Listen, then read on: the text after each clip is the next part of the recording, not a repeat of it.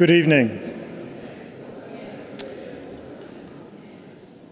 I acknowledge the traditional owners and their custodianship on the lands on which we meet today. I pay our respects to their ancestors and their descendants who continue cultural and spiritual connections to country. We recognise their valuable contributions to Australian and global society. I would also like to acknowledge Senator David Van, Mr Ted O'Brien, Shadow Minister for Climate Change and Energy, Professor Deborah Terry, AO, Vice-Chancellor and President, Professor Robin Batterham, Chair of the Net Zero Australia Project, the Net Zero Australia Project team, sponsors, donors and collaborators. Welcome to the Net Zero Australia Final Findings launch. My name is Simon Smart and I'm the UQ lead for the Net Zero Australia Project. Thank you for joining us this evening and thank you to those who are joining us online from around the nation and indeed the world. I am pleased at this point to invite Professor Deborah Terry, Vice-Chancellor and President of UQ, to the stage to say a few words.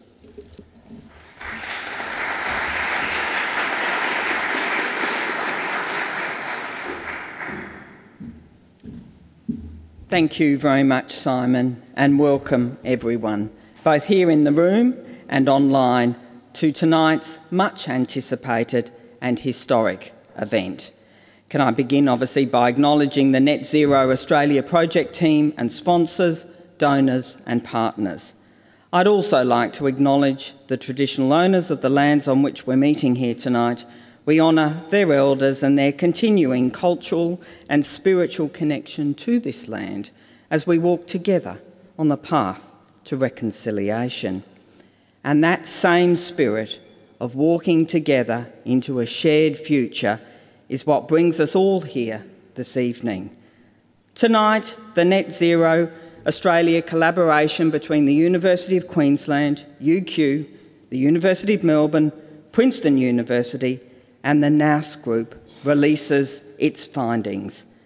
Australia has committed to achieving net zero emissions by 2050. We know that's our destination. The challenge has been how we get from here to there. Tonight, that journey will be clearer. So for anyone who has despaired about our climate future, these findings are very helpful. The report shows us what a net zero emissions future could look like for Australia. And from a positive perspective, the report indicates that we already have the knowledge, leadership and technologies we need to achieve net zero by 2050.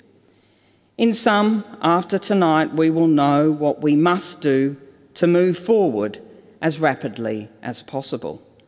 There are still, of course, many challenges, and one of them will be mobilising Australia in ways we've never seen before so that no part of this country is left behind. There's a lot of detail to digest, as you'll hear. The modelling is complex, but the imperatives for the future are clear. We need to remain focused, we need to be coordinated, and above all, we need to collaborate. At UQ, our journey to net zero emissions started around a decade ago.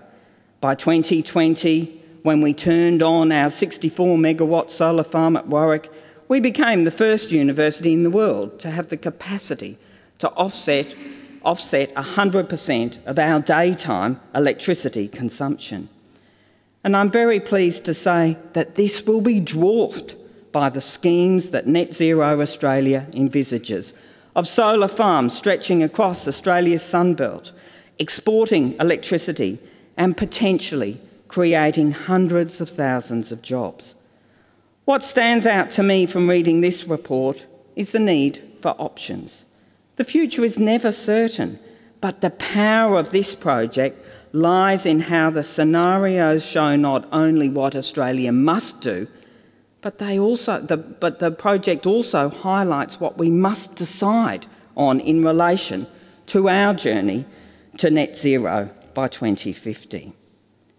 As you all know, in 2032, Brisbane will host the world's first climate-positive Olympic and Paralympic Games.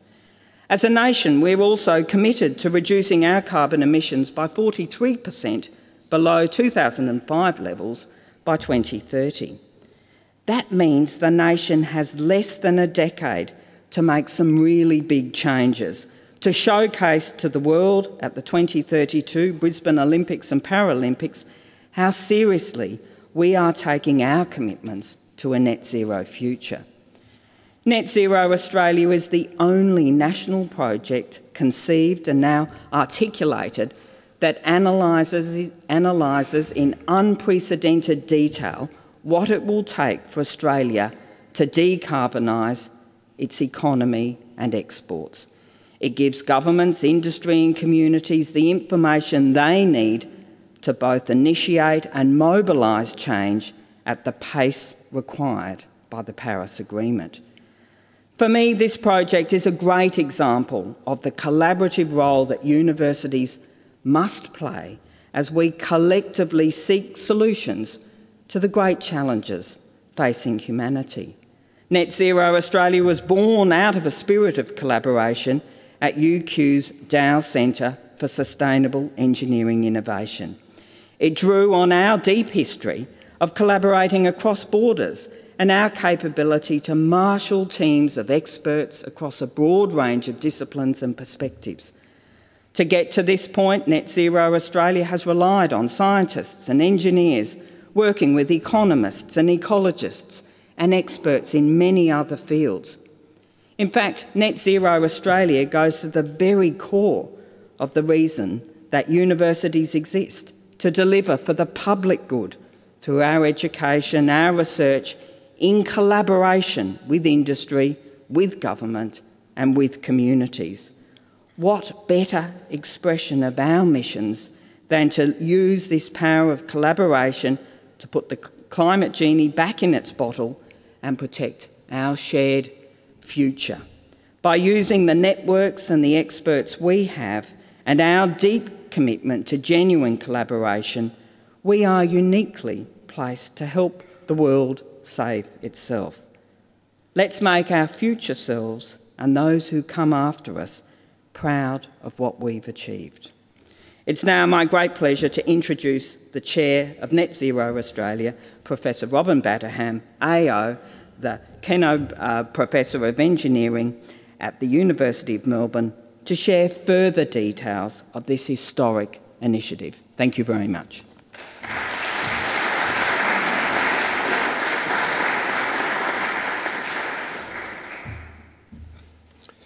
Thanks, Professor Terry, and thank you very much for giving us the venue here for the evening so that we could have a formal opening. This has been quite a journey. There's so much happening about the transition and what have we got to do to make it happen. There's people who concentrate on hydrogen. Hydrogen is the answer. Hydrogen's the future. I even know somebody who drives a hydrogen car. There's people who concentrate on electrification. It's all about electrification. Well, let me tell you, all of these things are worthwhile, but they're only part of the story. What we're hearing tonight is the result of a great team effort.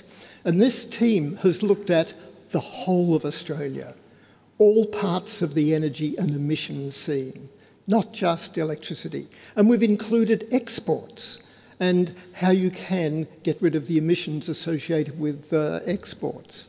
This is a monumental task, make no mistake. The effort that's gone into it is in fact well beyond anything that's been done in this country before. It mirrors what was done in the USA by the Net Zero America team out of Princeton University. And I wouldn't say that we've shamelessly stolen what they've done, far from it. We've actually collaborated with them, and they and their collaborators have been a core part of this project in terms of the methodology. But it's applying it to Australia is what we've done here. So I'm not going to talk about the results, but I want you to bear in mind that what we're doing here is the totality of the system. So you might have your preferred view of how things should go. And I'm not going to paraphrase any of them or make fun of them. They're probably all important, albeit we haven't used what I would call silver bullets. We haven't used technologies that are still emerging because the task is so great. It's got to be largely stuff that you can get off the shelf now and plug in large numbers. And these numbers are large. So that's enough from me. I think we all want to see the results. I just give you one health warning. And this is probably the sort of thing that you're not allowed to do these days in terms of total equality of everyone. There are roughly 20 times as many males who are slightly colourblind as there are females. I can't get into the transgender part, and I won't either. That'd just be silly. But what I'm pointing at is that there are a lot of colours on charts. Don't worry if you can't make all of them out, because it's going to all be on the web and it's all coded and you can pick up all of the details. That's enough from me. This is a monumental study. It's been an awful lot of work. It covers an awful lot of ground, and some of the answers people won't like. So be it. We've done things openly. It's all on the table now, or it will be by the end of this, if I stop speaking and hand over to Kath, who's going to introduce the speakers. Thanks, Kath.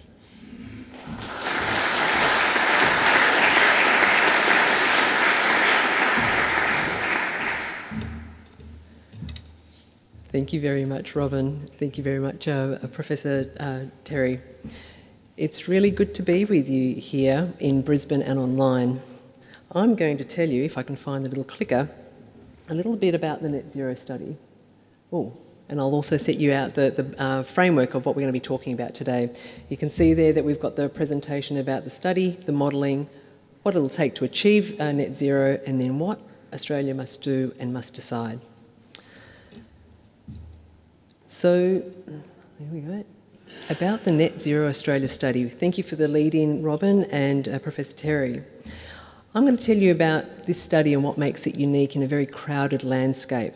I'll also tell you about the people who are involved and the modelling approach that we've taken. I'll do that fairly quickly, but it'll set the context for the results that Michael and Simon will run us through, and then the mobilisation framework that Richard will take us through at the end. So, what is the Net Zero Australia project? It's a whole of economy study looking at multiple pathways for Australia to get to net zero, both within domestic and export emissions. It highlights the choices to be made and their consequences, so that we can have a thoughtful debate about how we get to net zero, which goes beyond the headline. I'd like to highlight a few key features, although I think my thunder has been stolen a little, about what makes it different. The granularity. You'll see our results shown at a level of downscaling, both from a time perspective and geographical perspective, which actually creates profound consequences. And you'll see some pretty interesting maps shortly. The study is also, building on what Robin said, it's technology neutral. We use technology which is available or plausible now because we simply don't have the time to wait for cold fusion, although if it comes, it'll be very welcome.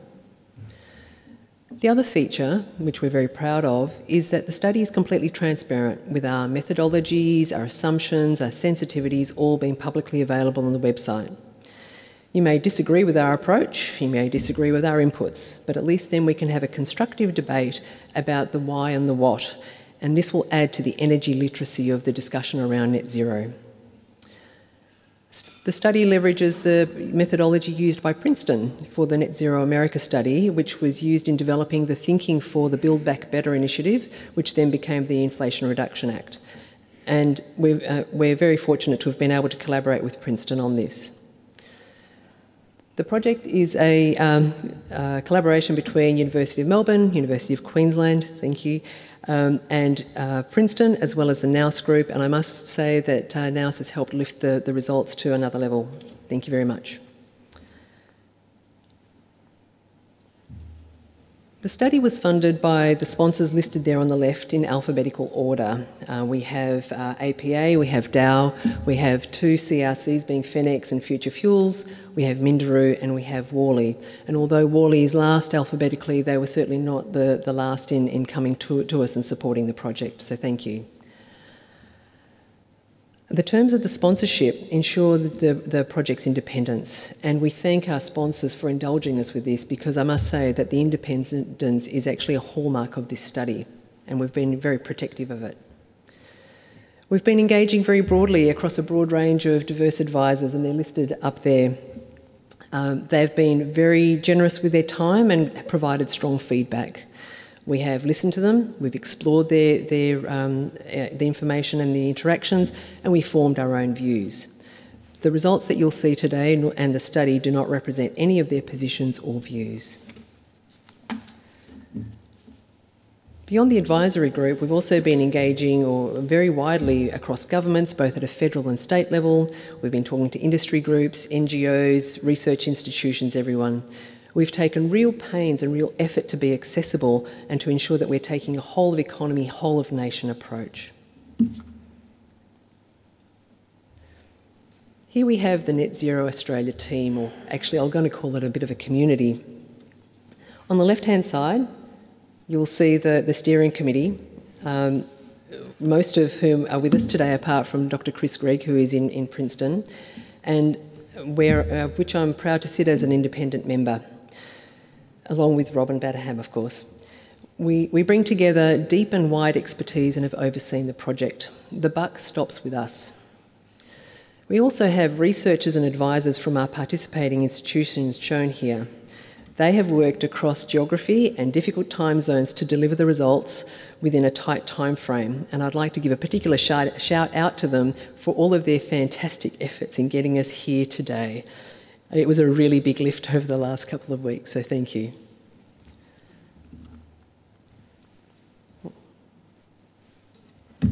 Today we're presenting our final results, having provided a first look in August last year. In July there will be a mobilisation report, and Richard will talk to us a little bit more about what that will cover. I would categorise today as the what and the so what of net zero, with the mobilisation being the how. So that's the background to the project. What have we modelled? What's been our approach? We've taken a modelling approach which has a linear reduction in emissions across both domestic and export emissions, using 2020 as a baseline. We've taken the best available input and tested them across several scenarios to find the least cost optimisation. We then downscaled the results to model those pathways across time and geography to give a sense of the scale and speed at a very granular level. In designing the scenarios, we've flexed the key parameters that reflect the boundaries of the Australian debate, namely the rate of electrification, renewable build rates, the limits on fossil fuels and carbon storage. This slide shows a schematic of how we've modelled the linear reductions. For domestic emissions, on the left-hand side there, the starting point is 600 million tonnes of CO2 per year, starting in 2020, which is our baseline year. For exports, it's roughly twice that, at 1.2 billion tonnes. We took 2050 as the target for domestic emissions, but for export we've taken 2060, which reflects the target of some of our major trading partners, namely China, but also India. We've run a few sensitivities to accelerate the target in both instances by 10 years. There are 6 core scenarios that we've modelled, and I'll step you through them because they will give more context to the plots and graphs that you will be seeing shortly. On the left-hand side, we have the reference scenario. This is the baseline scenario to be able to flex the other scenarios with policy settings that have been frozen from 2020. Not an overly sophisticated scenario, but it reflects business as usual. It is based on historically low prices for fossil fuel costs, and it doesn't include any new constraints on greenhouse gas emissions since 2020. We then have the 2 demand scenarios on the left-hand side, rapid electrification and slower electrification. In the rapid electrification scenario, there is nearly full electrification of transport and buildings, as well as residential and commercial by 2050. There's no cap on renewable rollouts, but there is a cap on CCS at 150 million tonnes. The slower electrification scenario slows down the transport and buildings because they're going to be harder to retrofit and adapt. However, all the other inputs are the same. On the right-hand side, you'll see the supply side. There are three scenarios that we've tested. We've used the E+, or the rapid electrification demand scenario in developing these because the screening level results that we had showed that these would be the least cost. And don't forget, we're using a least cost optimisation approach. So we have full renewables rollout. What does that mean? No fossil fuels by 2050 and no limit on the renewable rollout. Go for it, gangbusters. There is a lower cap on CCUS, which is only used for non-fossil fuel uses, for example, for industry such as cement, for aviation, for biofuels, and of course for direct air capture. The carbon has to go somewhere. The cap in that instance is 150 million tonnes a year. In the next scenario, constrained renewables, we've limited the rollout rate. Now, it's still at a healthy 5 to 10 rates of historical averages, but it's not as fast as the RE+ scenario. Now, the constraint could be anything. It could be supply chain, it could be labour, it could be permitting, the whole range of factors which we don't have a crystal ball to see, but it precludes a fast rollout. In this scenario, we've adopted a much higher cap for CCS to be able to reach net zero, and the cap is in the order of 1.2 billion tonnes per annum. The last scenario we're rather proud of, actually, because it was new to the Net Zero America. We had to actually take a view on what Australia is going to be like and as an export nation. This scenario tests the local production of iron and aluminium as well as clean energy, rather than exporting the energy and the raw commodities to our trading partners. Are you still with me? There's a lot to get through. So what does this study do? The study models the pathways to net zero to show the scale, the speed, the cost and the complexity of trying to get to net zero by 2050 at a whole of economy approach. It shows the implications of key choices, and it shows the impacts across the society, economy and the environment, with biodiversity becoming a more critical issue as we go. What this study doesn't do is it doesn't make predictions. It doesn't consider fossil fuel supply constraints, some of which we're seeing now. It doesn't analyse the costs of climate inaction, because we're taking the approach that actually we're trying to get to net zero by 2050. And it doesn't model demand for our clean energy exports, because that's actually not something that we can determine. It's actually up to our trading partners about what they want, and it also depends on the global playing field and the competitors that we face. With that, I'll now hand over to Professor Michael Brear, who will run us through what it will take us to get to net zero. Thank you very much.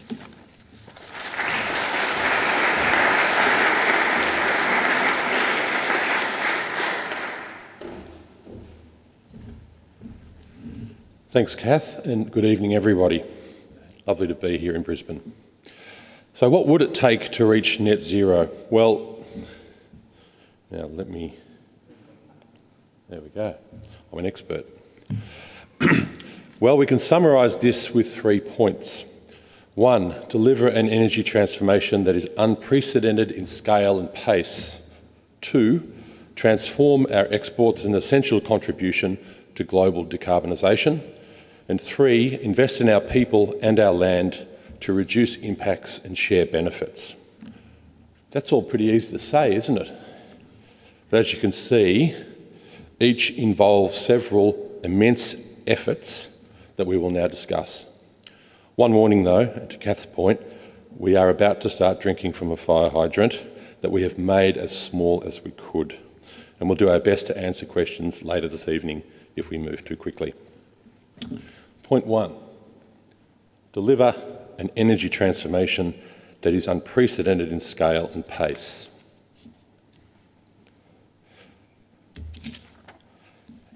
Here we show, getting ahead of myself, here we show what is called the domestic primary energy in our core scenarios and by year.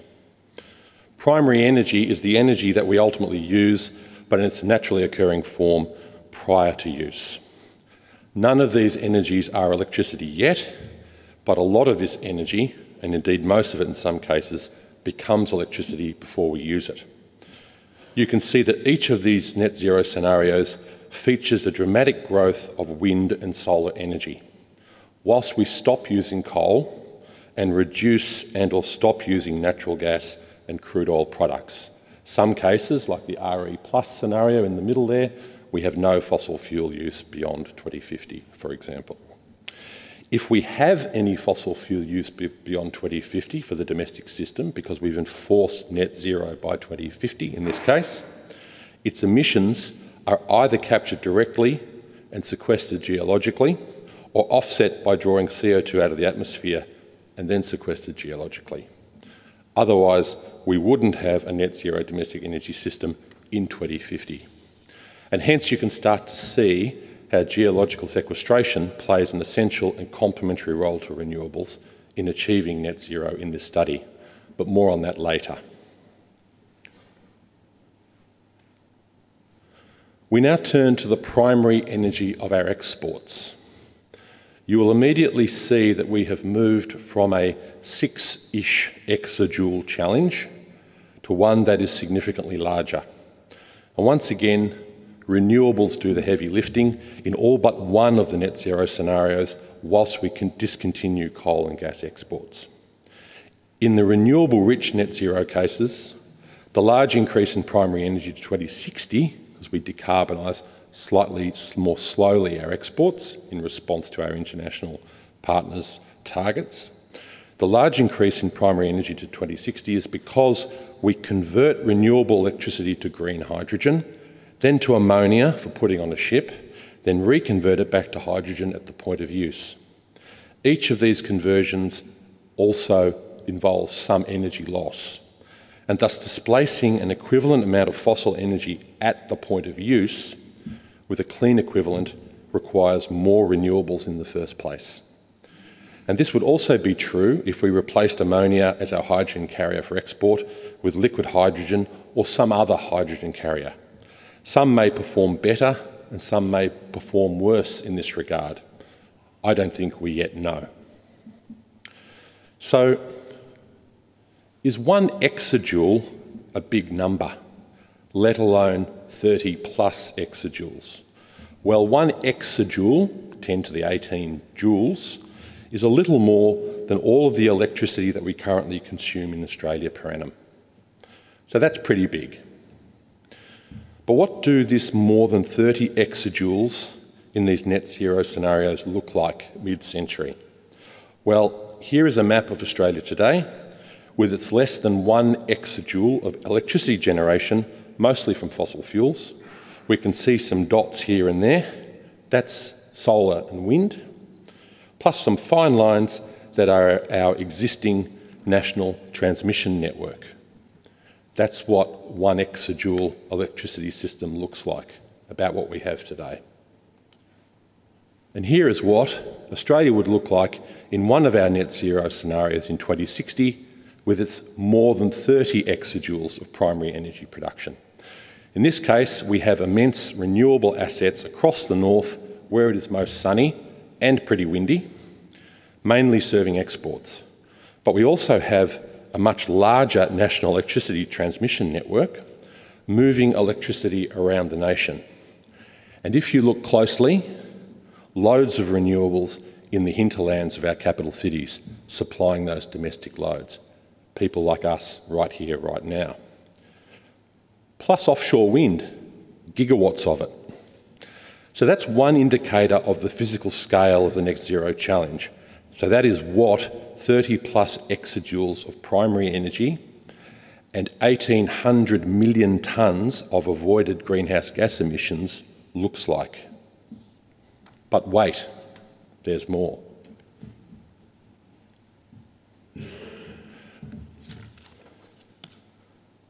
Energy storage. In addition to this immense build of renewable generation and transmission, we also project an immense amount of energy storage, even in our do-nothing scenario, the reference case. That's technology costs just working its way in even without a greenhouse objective. But the net zero scenarios are projecting about 5 times the power capacity of Snowy 2.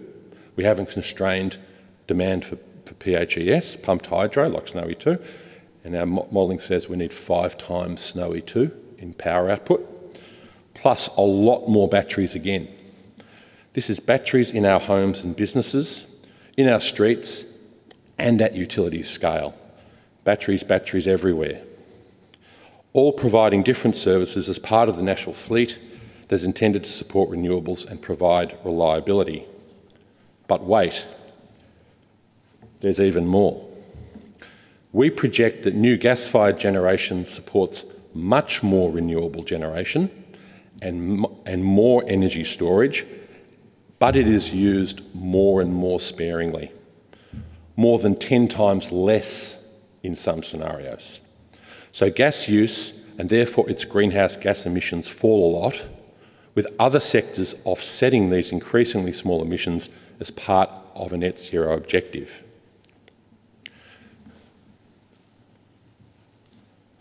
And we must not forget about energy efficiency and electrification, so-called energy productivity. Dramatically improved energy productivity is also projected to play a major role. Depending on the scenario, our projections show that similar final energy demand depending on the scenario, our projections show similar final energy demand over the transition to what we have today, whilst our population and GDP are projected to grow by roughly 50%. That is a lot of avoided new generation, renewable, storage and fossil, and new energy networks. Almost 50% of investment avoided, you would estimate. So, if we break down that energy use by type, unsurprisingly we see a lot of electrification, but we also see the uptake of zero-emission fuels where we project that it is appropriate to do so. But we don't electrify everything, and we project that fossil fuels continue to have some role by mid-century. I particularly point out the purple bar across the bottom of the slide. That's aviation fuel, which I use today and which many of us use coming to and from this wonderful country. Many of us, and certainly myself at the start of this project, didn't appreciate how much aviation fuel we use. We also don't project an alternative to aviation kerosene. So net zero must either offset it or replace it with a zero-emission alternative. We find both being used in this study. And hence we come to the provider of the net in net zero.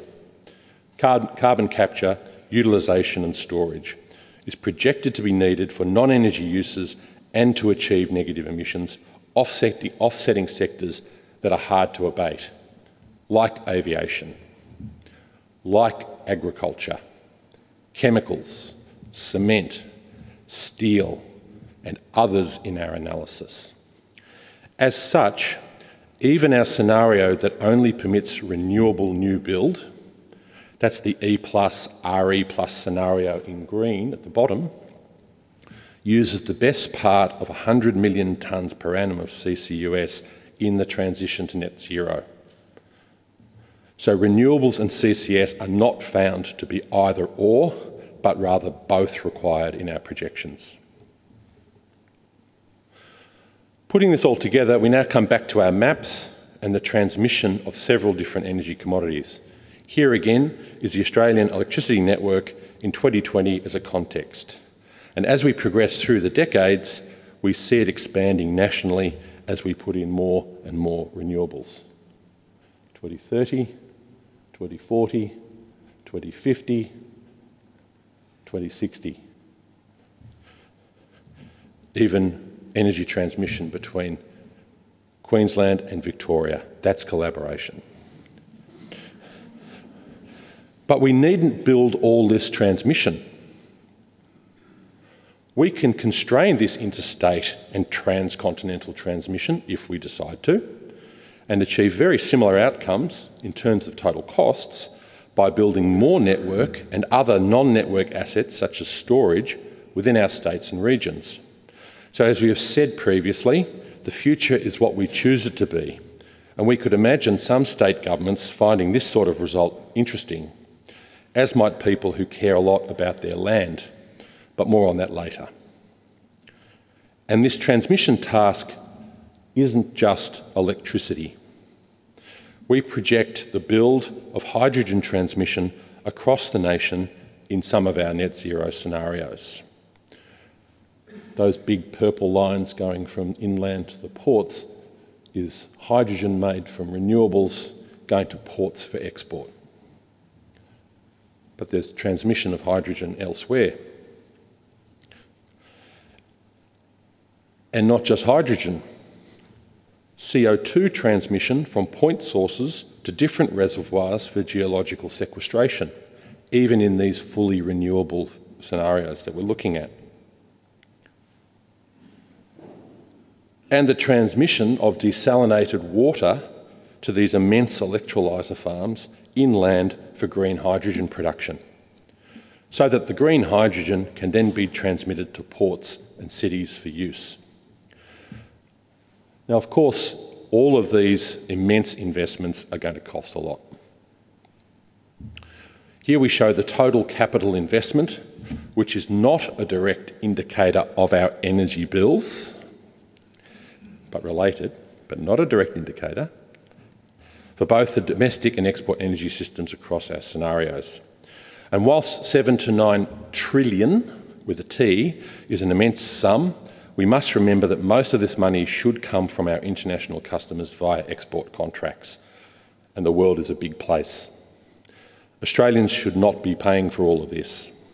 Indeed, maybe this is an immense opportunity for others to invest in our nation. Nonetheless, a feature of dominantly renewable systems is that they are mostly capital costs and have low operating costs. That presents challenges to their financing that we'll be talking about a lot more later on tonight and later in the year. But what might these costs look like if we smooth out these immense capital investments over the lifetimes of those investments? To do this, we calculate the so-called levelised costs. And now we see that the T in trillions has been replaced by B in hundreds of billions. Phew. It might surprise you that we spend more than 100 billion per annum already on energy domestically. And that is pre the war in Ukraine, by the way. But Australians buy about 1.2 million new cars per annum. We all buy a car on average about once every 15 years, new car. But 1.2 million new cars per annum, and if each of those costs $50,000, you have a lazy 60 billion there already. That includes everything, not just generation, transmission, distribution, but all the appliances that we use to consume this energy and provide ourselves with energy services. So you can start to see how we spend these immense sums. And whilst we spend more domestically on achieving net zero compared to doing nothing, we project that these costs as a fraction of GDP remain similar to today. Nonetheless, relative to doing nothing, we are projecting costs of abatement for both our domestic and export systems rising to more than $100 a tonne. Although interestingly, our onshoring scenario avoids a lot of these costs to international customers. Simon will talk more about this interesting result in a moment. And so finally, we come to nuclear. In short, relative to the cheapest nuclear power station that has been built to date, we project that nuclear generation would need to be about 30% cheaper, and renewable rollout would need to be constrained in order for nuclear to play a role, to win on an economic basis in a low-carbon world. And then that role is projected to be modest. This is not a statement for or against a particular technology. Rather, it is a projection of what it would take for nuclear to be economic in Australia. Manufacturers, installers, operators and regulators will decide whether it will be, as they will for everything. I now hand over to Simon from the University of Queensland to discuss the rest of our modelling and talk to you more later on. Thank you.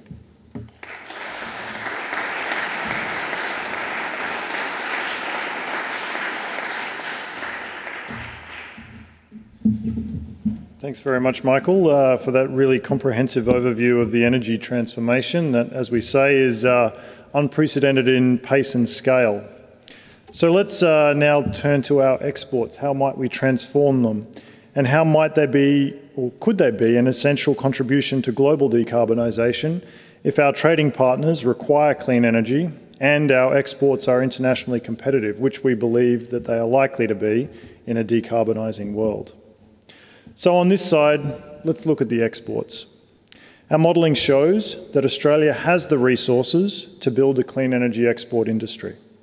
That's what you see in the middle chart there, where the 15 exajoules of coal and LNG exports that Michael talked about are progressively shifted from fossil to a clean hydrogen carrier by 2060. Now, as Michael mentioned, we're modelling ammonia. It's a placeholder. It's currently prospective, but ultimately the global market will decide what the ideal form of clean energy or clean hydrogen carrier will be. It doesn't materially change our results to shift hydrogen carriers. Green hydrogen from electrolysis is projected to be the largest source of these exports in 4 of the 5 scenarios. Blue hydrogen from reforming of natural gas with carbon capture and storage can contribute a material share if we are unable to keep up with the build rate for wind and solar. In this scenario, and only this scenario, we may also exhaust our total demonstrated resources by the mid-2050s without further exploration. The chart on the right shows how we are able to onshore the processing of minerals like iron ore and alumina into iron and aluminium. As we move this processing onshore, providing zero-emission products instead of zero-emission energy, we see both the efficiency gains from avoiding the conversion of hydrogen to a carrier and back again at an export destination, and that the most prospective export zones, as we'll see or as we've already seen from Michael, also coincide really well with our established iron ore export industry. Moving to this slide, let's consider export costs. And we find that whilst the cost to export clean energy will rise, it should be competitive in a decarbonising economy.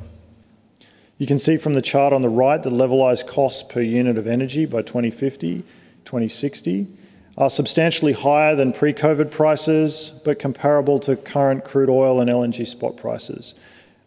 2 caveats. I'm comparing costs and prices, and I know I shouldn't, but I think we all understand the implications of them being in the same ballpark. Second, the scenarios that we've modelled were set before those prices began to materialise in the real world, and so our reference case can be considered optimistic or very optimistic, depending on your own worldviews. Now, 4 of the 5 scenarios show similar trajectories. There's not a lot to differentiate them, although the renewables constrained case which meets the energy exports with blue hydrogen, does appear to come in marginally more cost-effective across the transition. But the standout is the onshoring scenario, which comes in at approximately half the cost of the other scenarios. And that ties in well with the slide that Michael previously showed us, where the cost of abatement associated with onshoring this minerals processing is substantially lower than the export of clean energy. The implication for importing countries is that they could save significant expense by importing Australian refined commodities while achieving costs of emission abatement that are comparable to Australia and the US, even if they are major energy importers. It also suggests that Australia may well be in a strong position to pivot to clean non-energy commodity exports if other countries end up producing more of their own energy domestically. Let's get back to some maps for context. So for context, this is our 2060 map for the E+ scenario. Pursuing high electrification, the model chooses the lowest cost mix of supply without constraints.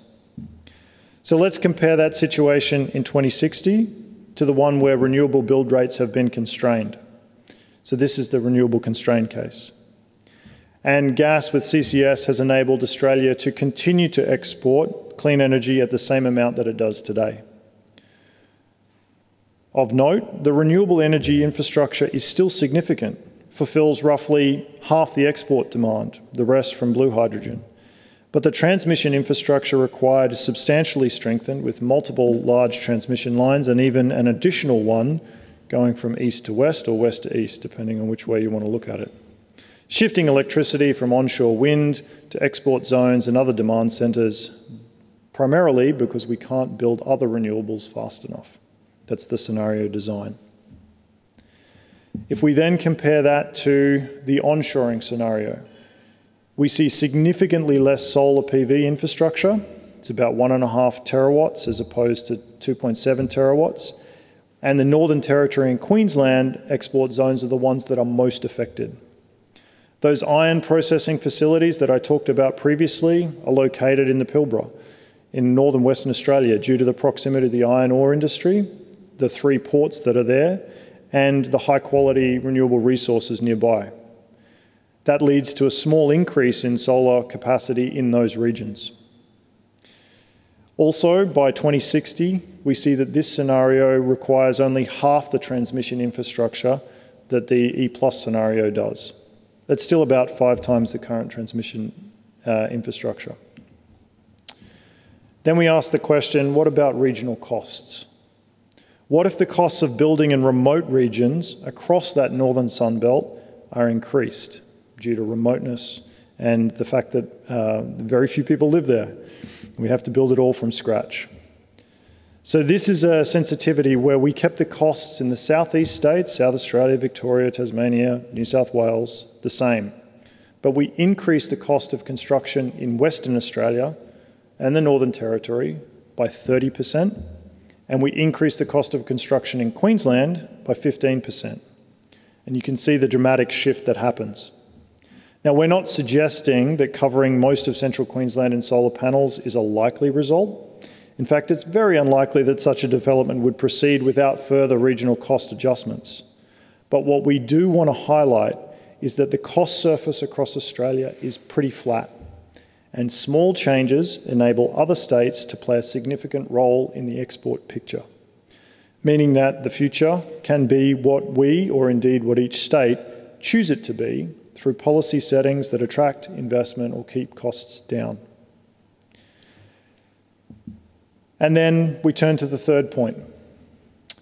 What it would take, to invest in our people and our land to reduce impacts and share benefits. Our workforce. Our skilled workforce in the energy sector grows from about 100,000 today to 700,000 to 850,000 by 2060 across all the scenarios. That has significant implications for communities, for First Nations people, for national security and for immigration. Now that sounds like a very tremendous growth, and it is, but for comparison, there are around 600,000 jobs in the healthcare sector right now, and that's projected to grow to about 2 million by 2060. So even with this transformation, the energy sector will be one of, but not the major employer by 2060. Most of the new workers, around 2/3, will be needed across the regional and remote Australia. Those export zones across the northern Sunbelt, hosting all of the infrastructure and the associated ports. They would experience significant population growth, with the caveats from the previous chart that says those regions may move to more populous, those export zones may move to more populous regions depending on how those regional cost adjustments play out. 2/3 of the workers require a trade skill or TAFE training. 1/3 roughly requires a higher degree.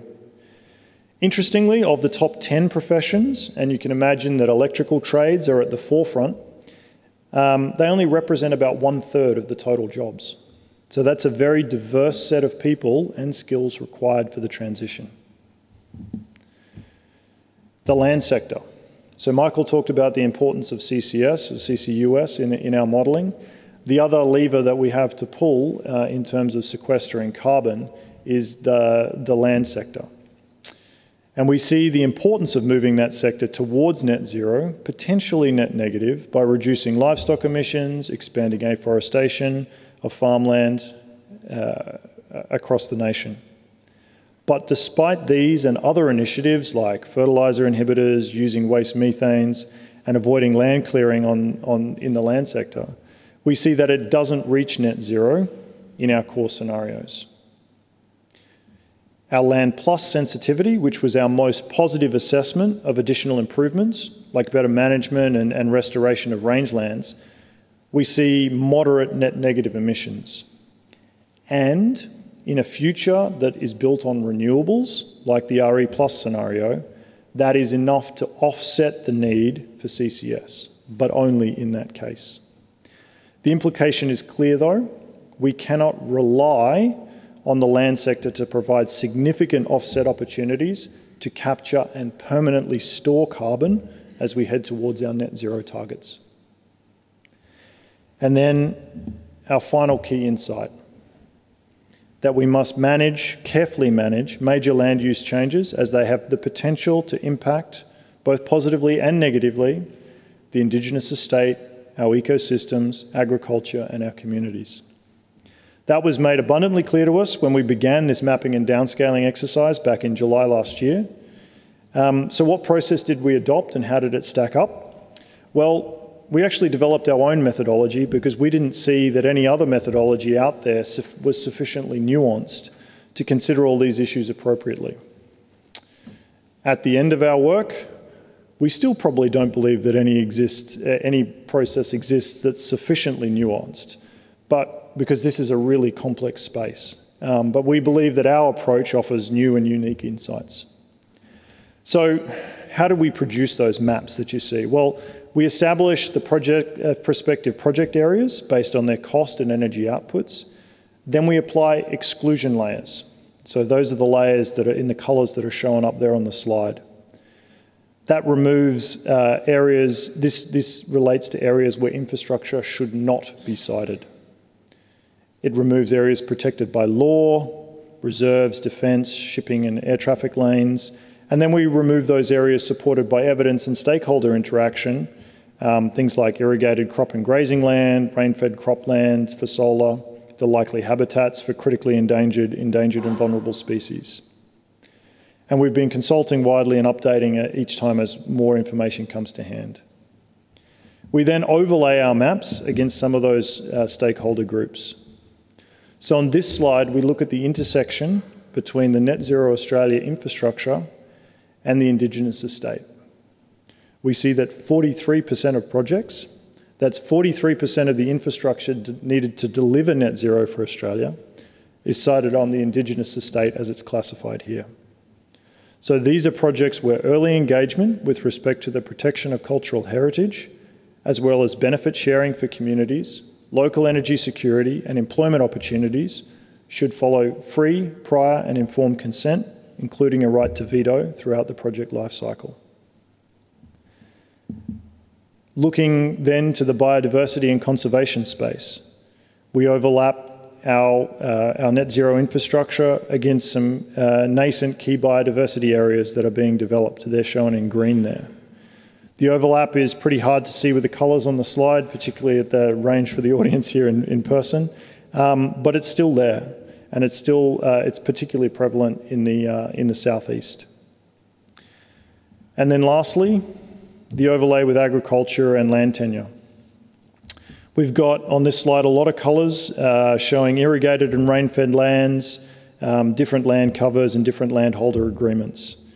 And I guess if we think back to that remote cost sensitivity that we ran before, we can show that that particular sensitivity shifts the siting of infrastructure from what is largely Crown land to leased lands. And that increases the complexity of negotiations likely over land use into the future. And with that, I'm going to hand over to Richard to talk to us about what Australia must do and what we must decide. Thank you.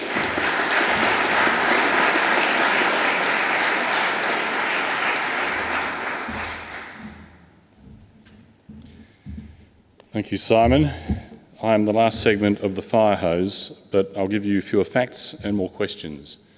And the question starts with a statement of what Australia must do that you've already seen.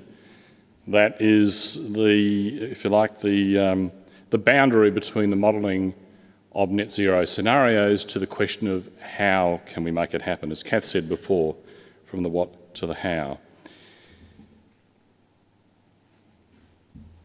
This is a recap of what you've already seen Michael and Simon speak to, that the summary of what Australia must do is deliver an unprecedented energy transformation, transform our exports, which are not only a major earner for the country, but they're also a major source of economic security for our trading partners, and to invest in our people and land, and Simon gave some insights into what that might mean in particular for affected Indigenous communities.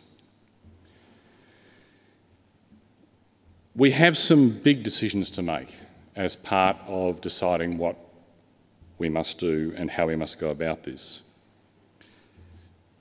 They are monumental and controversial to varying degrees, and we will tackle them between now and July, the we here being the Net Zero Australia team. We'll tackle them between now and July when our mobilisation report is due, as Kath outlined in the timeline. We're not attempting to provide answers that are simply our opinions based on our philosophical preferences. Values, of course, into any analysis like this, but we will tie our answers to evidence, mostly from that superb modelling that you've just seen presented to you, but also from other research which is relevant. And we'll also engage as widely as the time allows to get answers and indeed to get questions that make sure that our thinking is comprehensive. So what I'm going to give you here is not any more facts. You've been given a wonderful presentation. It's more a sample of the questions that we will tackle to give you a flavour of this last phase of this particular, well, in fact, the last stage of this phase of the project. And certainly if we've missed anything, if there's something you think we would very much benefit from hearing, we'd like to hear from you, and our website is a good vehicle for that.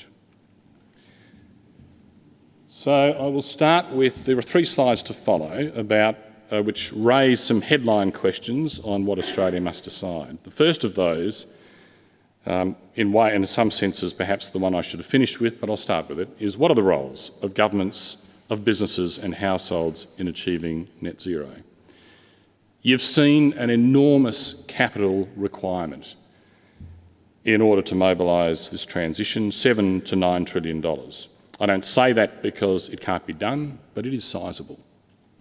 It's difficult to imagine that it's going to be, it will require a large commitment of capital from the private sector. That is, on those numbers, unavoidable and necessary. And so business has a huge role to play to invest in the transition, both as suppliers of energy, as farmers, as users of energy in industry and in general business. Householders, of course, are increasingly both users and producers, and you saw energy productivity statistics sitting behind those is a major shift in how we use energy in our vehicles, in our houses. So householders are both and can do much more, and indeed will be called upon under our analysis to do much more. Net zero is bringing governments into play, far more than in the energy sector, which went through a period of reform in the 1990s where the role of government was substantially downsized. Governments are now coming back into the frame and doing more, and the question then is, do they need to do more again, or do they need to do less? And if so, where do they have to do more, and where should they do less? Should they just act differently? And perhaps the overarching question is, this is an enormous collaborative effort, to pick up Professor Terry's comment at the outset. Some have compared it to a wartime effort. That might be an excessively dramatic comparison, but it is certainly a challenge that we have yet to tackle. They've never been tackled on this scale in my lifetime. And that raises the question not only about what are the individual roles and how should they be played by these different actors, but then how should they work together as well. And you'll see that question on the screen about balancing the coordination that's required to capture the scale economies of the transition and minimise supply and price shocks with competition, which has been a driving force of economic policy for the last 30 years. We will need competition, almost certainly, because innovation and efficiency come from that. but we'll need this coordination and we need to make that a happy marriage. If I go to the second point there, what role in global decarbonisation do we want to play is another decision that we need to make.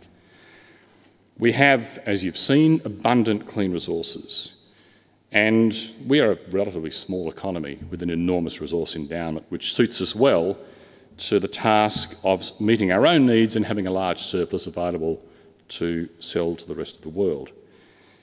Exports would, of course, offset the loss of revenue and jobs from the cessation, the gradual phasing out of coal and LNG sales. So we have a self-interest just to replace those and maintain the employment, possibly increase it, that they now provide. We also have another self-interest. Decarbonisation is a global phenomenon. So anything we export that assists a trading partner to reduce their emissions comes back home as an advantage to us. It limits climate change worldwide, so of necessity it limits it here.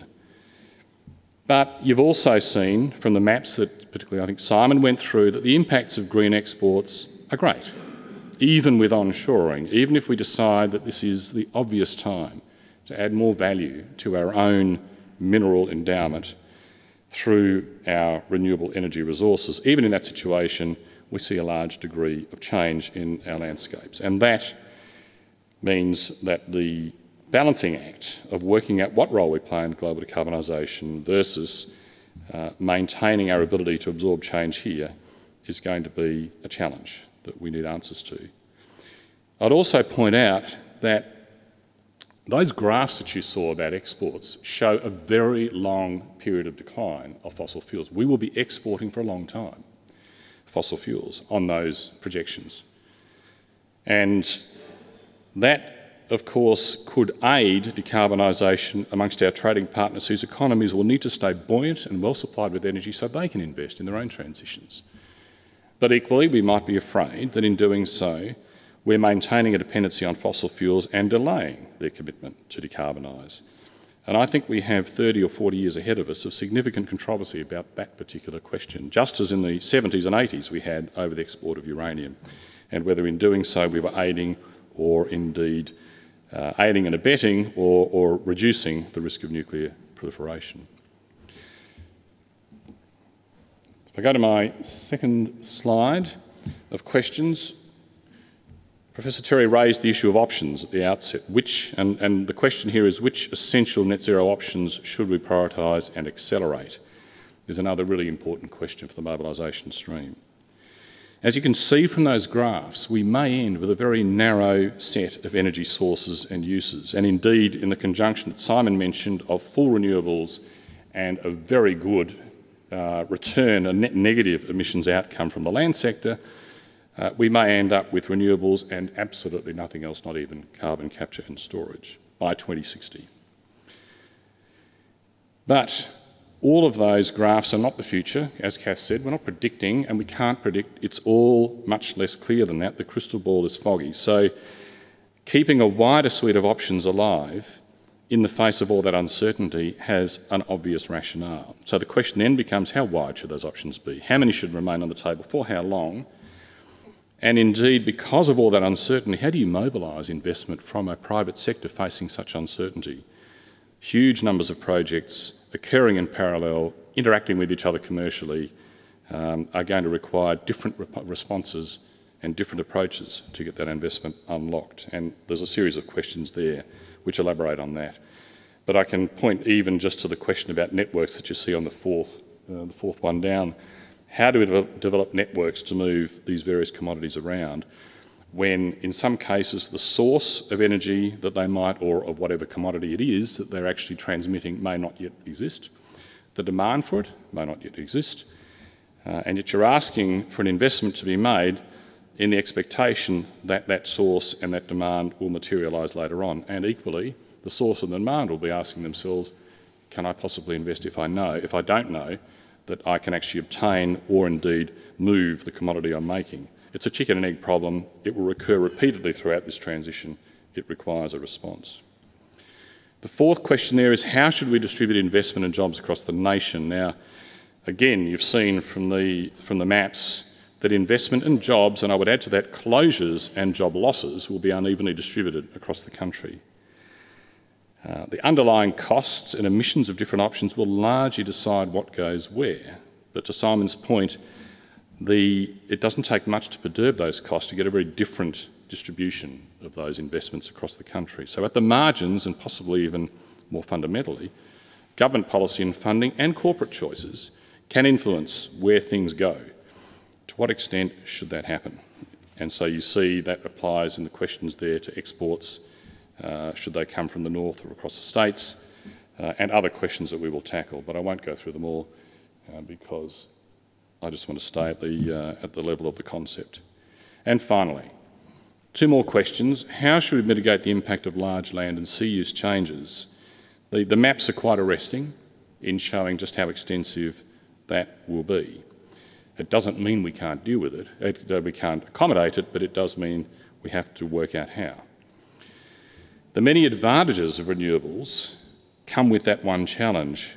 I mean, renewables offer so much. They offer so much energy security, they offer so much sustainability, so much hope of a continued economic prosperity not dependent on further discoveries of resources, of finite resources, but they do have very high impact on landscapes and even seascapes. And that comes with social and environmental risks that are significant. And on top of that, to my earlier point, we need to mobilise many of these investments in parallel, many of these construction programs and projects in parallel. So managing impacts project by project could slow us down when speed is of the essence. And yet we do not want to trash the landscape. To the contrary, we want to come out ahead. This should be a gain for both the climate and for biodiversity. How do we do that? Should we do more planning to make that possible? Should we take different approaches to the achievement of net gain in biodiversity? And finally, how should the cost and benefits of decarbonisation be distributed is a really important question that we will tackle. It's pretty evident when you think through what you've just seen that some places and people will be affected more than most. Indigenous communities in export zones, low-income households across the country, fossil fuel workers in areas of decline, farmers in renewable zones who stand to gain but also stand to have large impacts on their farming practices and indeed will have to decarbonise their own operations as well as, in some cases, accommodating new renewable industries in their midst. The impacts will be greatest in rural and regional Australia, and that will potentially set up a tension which is already emerging in some renewable energy zones of a sense that why do we have to do this for the city? There are answers to that. It can be done. It can be those problems can be mitigated. Approaches can be taken. The question is, what are they, and how ambitious will they need to be? Is the questions that we'll be tackling here.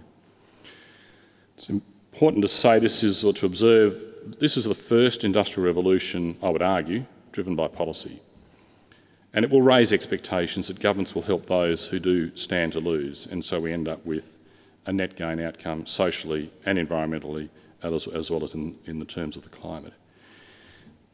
That is the kind of, those are the questions and probably some more that you will have and that we have missed out that we will be answering over the next, or attempting to give answers to. They won't be complete answers, they won't be the final answer, but they will at least, in our hope, they will at least take the debate forward and offer some strategic guidance to governments, to business and to households and to individuals as to what they can do to mobilise this extraordinary net zero transition. And with that, I will hand back to Kath.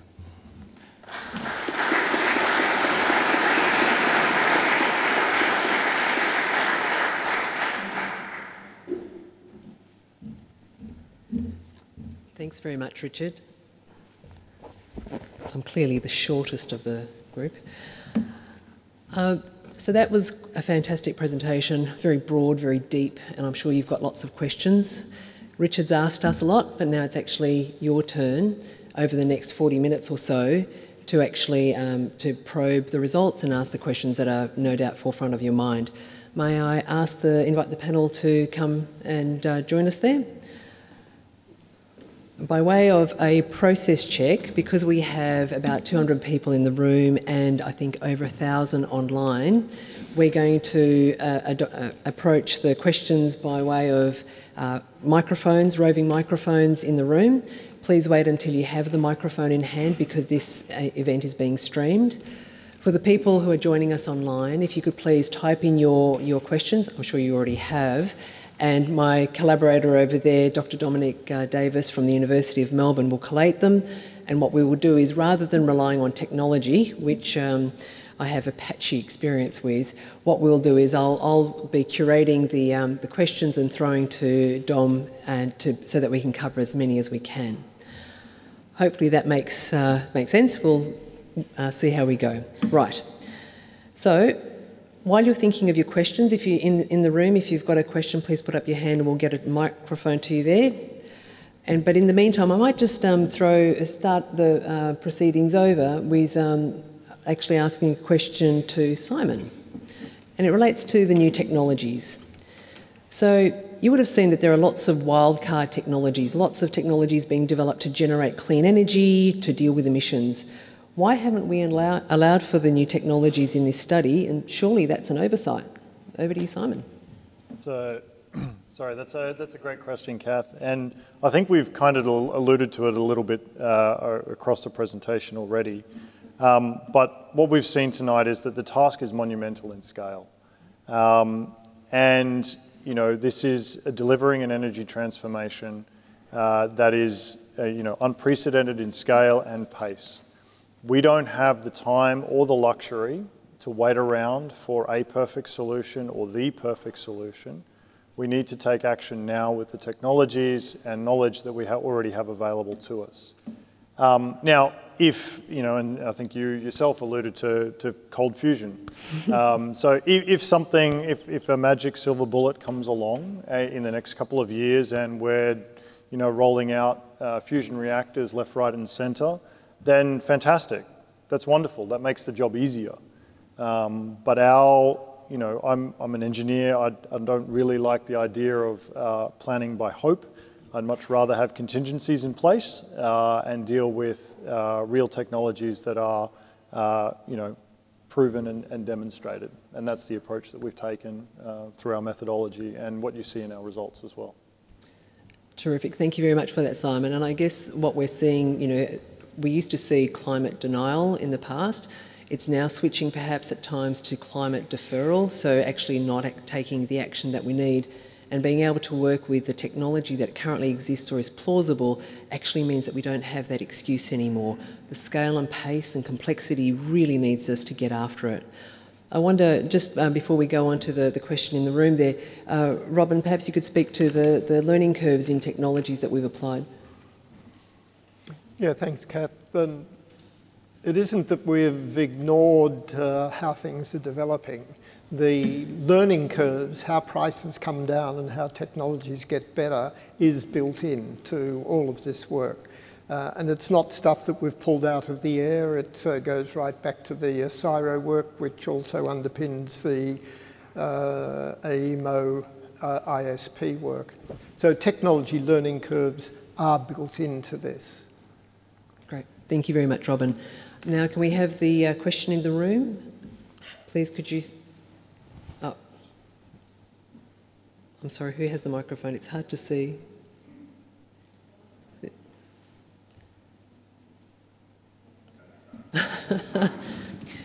It's fine. As we've seen, reality is a little bit messy. Our modelling is actually perfect synchronicity.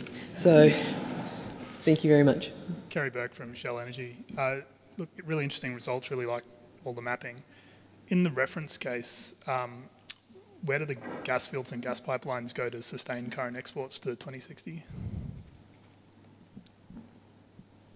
Sorry, with the reference case in particular? Yeah, so in the reference case, you've got gas exports continuing at the current level until 2060. Yep. Where does the gas come from and how does it get to port?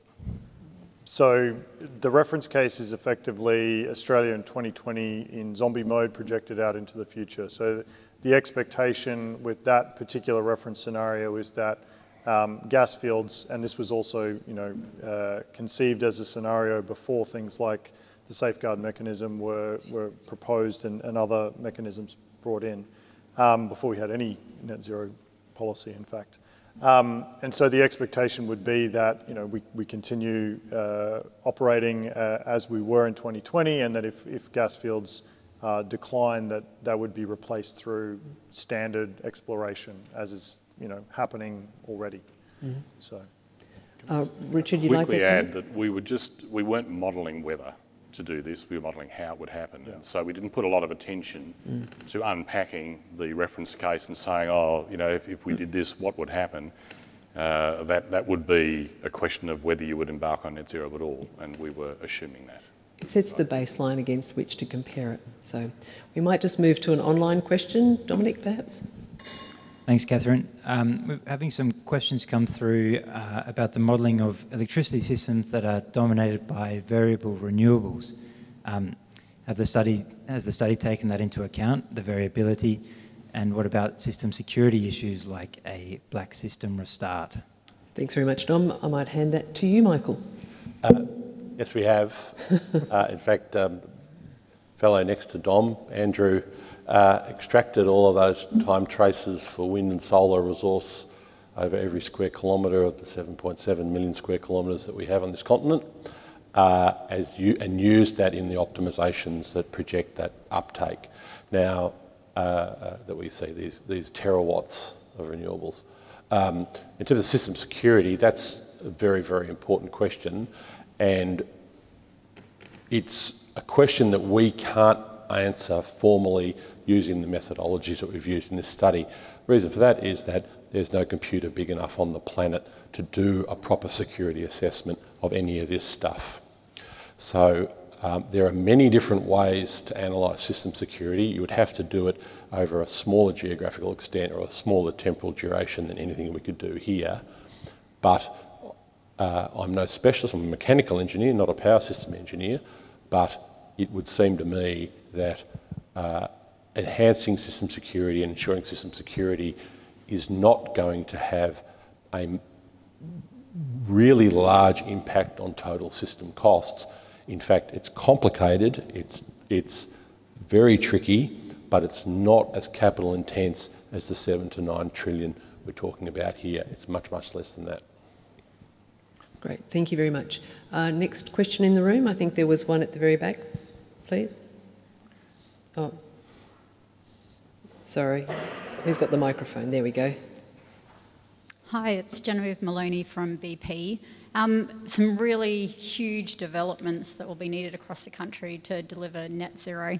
I'm interested to understand in your modelling whether you've considered the life cycle carbon impacts of those developments and how that may have changed some of the outcomes that you've put forward in the findings. So the short answer is that we've considered the operational impacts of all of the infrastructure, but we haven't actually considered the life cycle emissions of the infrastructure itself. They are typically a very small component of what actual operating assets are. In our model, the materials, the technology magically appears on our shores and gets distributed where it needs to go because it's a model.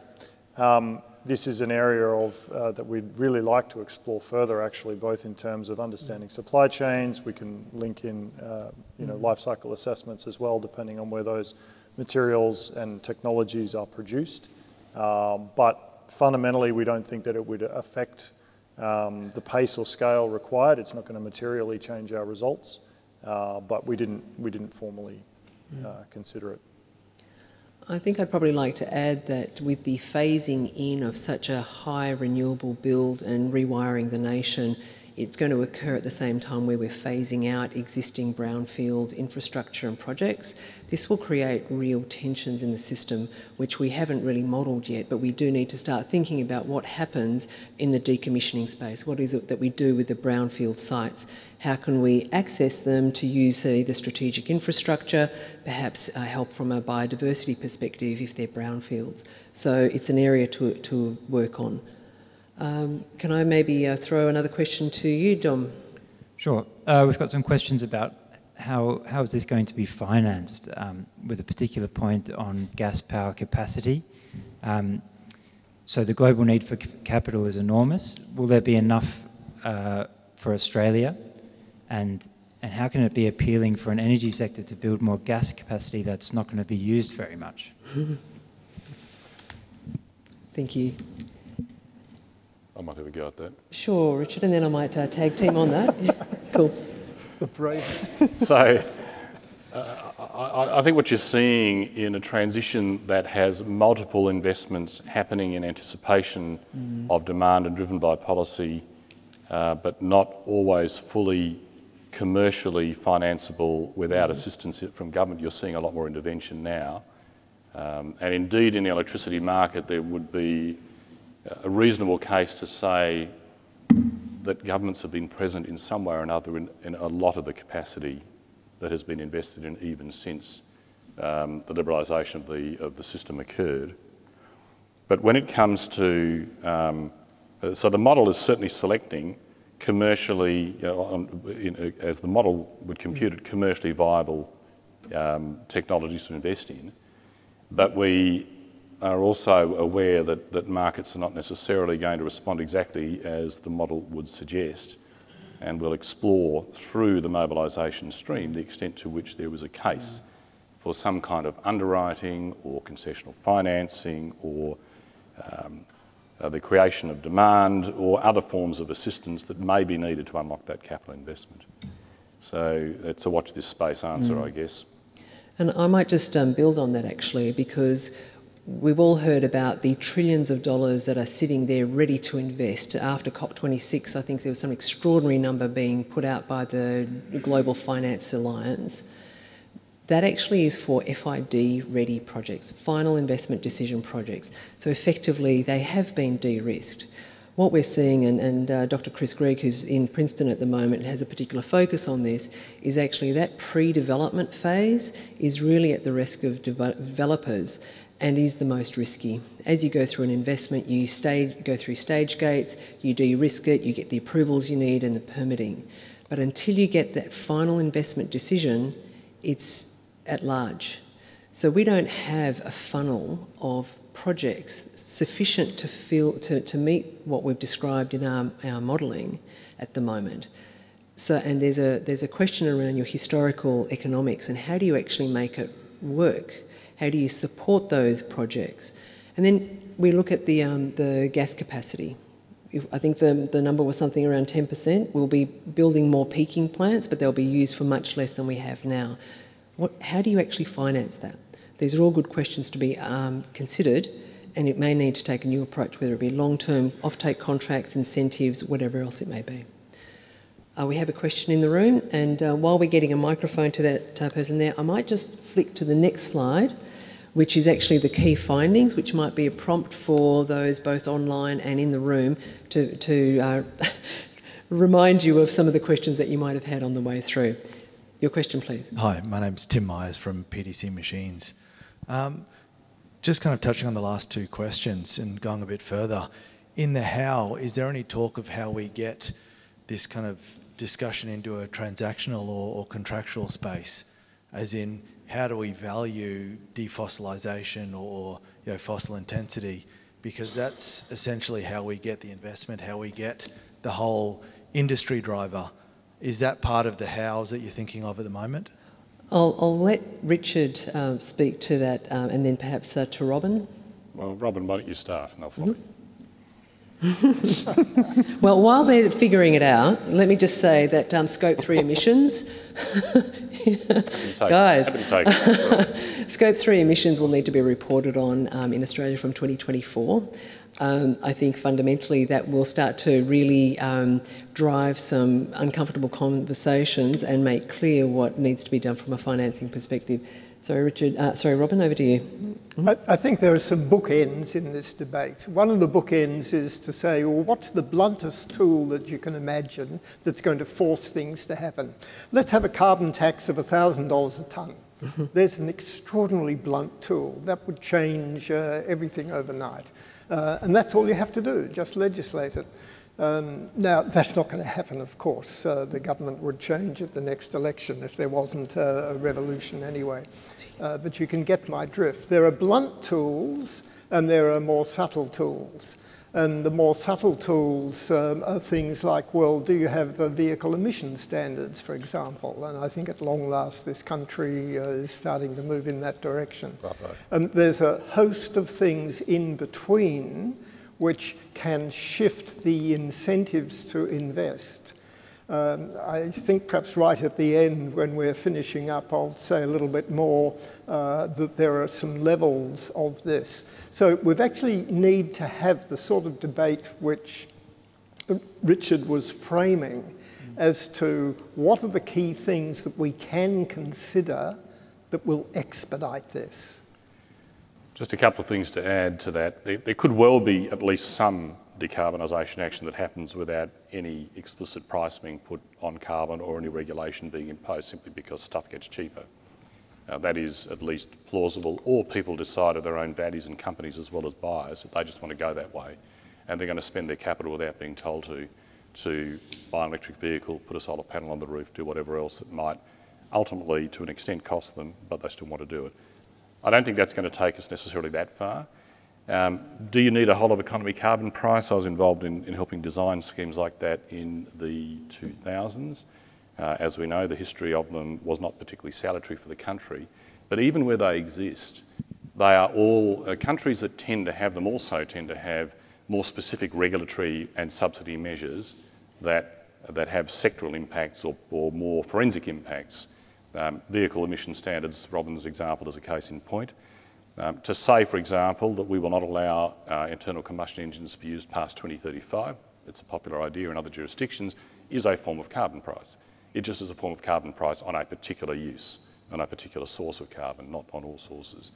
So there's a case for intervention not always being needed, and there is certainly a case for different scales and scopes of intervention. And they are carbon prices by another name, however forensic or however broad. Mm. And I think the risk is we're talking about systemic change here, and if we have a whole lot of EVs, that's fantastic, but we actually need the infrastructure to be able to support them as well, and that's where perhaps some of the bottlenecks will come up, and that's some of the risks that we're seeing. Another one from online, please. Thanks. There are some questions about the needs of these energy assets that we're building, and particularly the raw materials, the copper and the rare earths and other things. Where are they coming from to build these new energy assets? And the people to build these assets, where are they coming from? And what about the services that they will need? Should we be teaching renewable energy in schools? I'm going to throw that over to Michael in a minute, but can I just say I think something that we really do need to build on in this country is actually energy literacy, to be able to understand that electrons in the grid are not coloured green or black, they're just electrons. Michael, over to you. Thanks, Kath. So where's this stuff coming from, the raw materials? Well, some of it will come from Australia and at the moment go offshore, be made into stuff and then come back and go elsewhere. We haven't quantified those full supply chains yet. That's something we're very interested in doing. Mm-hmm. So maybe watch this space. There was a second question, but I'll go to the third one around teaching in schools. Yes, the people, I'll come back to that. Teaching in schools, of course, teaching renewables. Maths and physics and chemistry would be, more of that would be a good start as well. Right? And I can fearlessly say to the Vice-Chancellor of the University of Queensland, we need more engineering academics and more engineering students at the University of Queensland. And you can recommend to the Vice-Chancellor of the University of Melbourne, fearlessly and independently, that we need the same at Melbourne. Yep. So we need to be teaching a lot more people in TAFEs and in universities about how all this stuff is built and how it operates. Can I just add to that though, Michael? And I'm not an engineer, I come from a commercial legal background. I would also say that in this transition, taking a systemic approach, you actually need strategy, you need commercial, you need business development skills, you need project management skills, you need a whole... And community engagement. And community engagement, because this is a very large task that we have, and it will bring in a whole range of skills that are beyond just the technical. If you look across the spectrum of technical, economic, commercial, operating, political, the whole spectrum of skills needs to be applied here. So certainly. But the most popular job is electrician. No, that's exactly right, Kath. Of course it is. Simon mentioned the top 10 most popular jobs are 30% of all the jobs. It's very diverse. But going back to the total number of workers, that gets to this point. We have to be teaching a lot more people how to do this stuff, and we might be needing to bring a lot more people into the country who know how to do this stuff as well.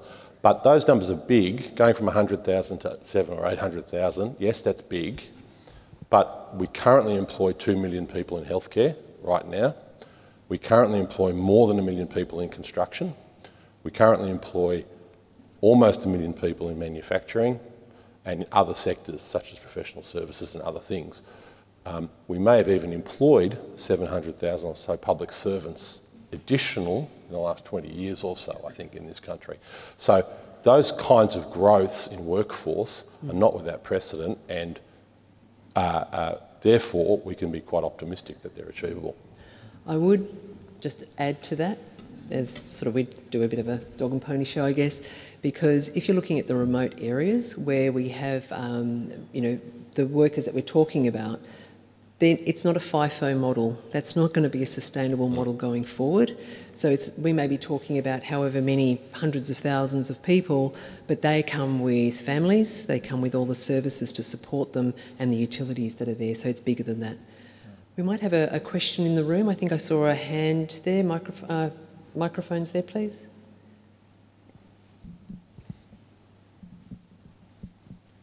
Greg Buskey. G'day, Michael. Good to see you again. Look, I mean, I haven't seen a presentation that's just that comprehensive in terms of thinking about all of the dimensions that are going to be part of this transition.